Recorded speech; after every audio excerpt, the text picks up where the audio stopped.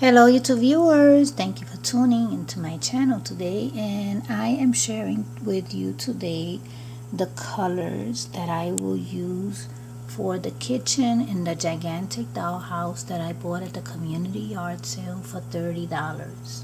So I am going to use this beautiful white and blue. This is a tile that I bought at the Dollar Tree, and it covers the entire kitchen completely.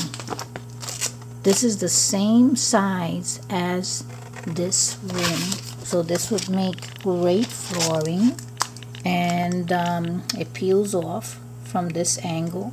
I bought it at the Dollar Tree for $1.25, and I have a few more if I needed any more, but I think one would be enough for the floor. I also have this deck of cards that I bought a while back, not a while back, maybe a few months ago, and I had made a video on something that I did, and it was this here. I made a counter for a kitchen. It was for another kitchen, but I removed it from there, and I might use it in this kitchen. So you see how everything is going to be mainly blue and white.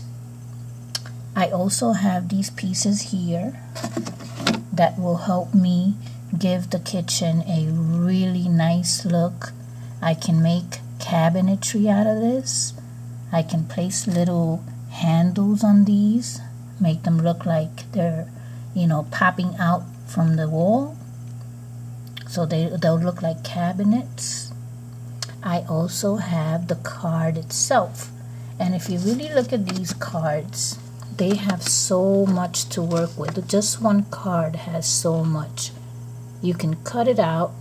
This can be a tabletop or a backsplash for behind your appliances. You know how above the sink or above the stove, you might have an area that looks like that. You can cut these out for frames, even placemats.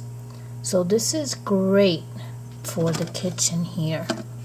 And I have some poker chips that happen to be the same exact colors. Those can be wall decor. So this can be a poker chip kitchen because of those poker chips.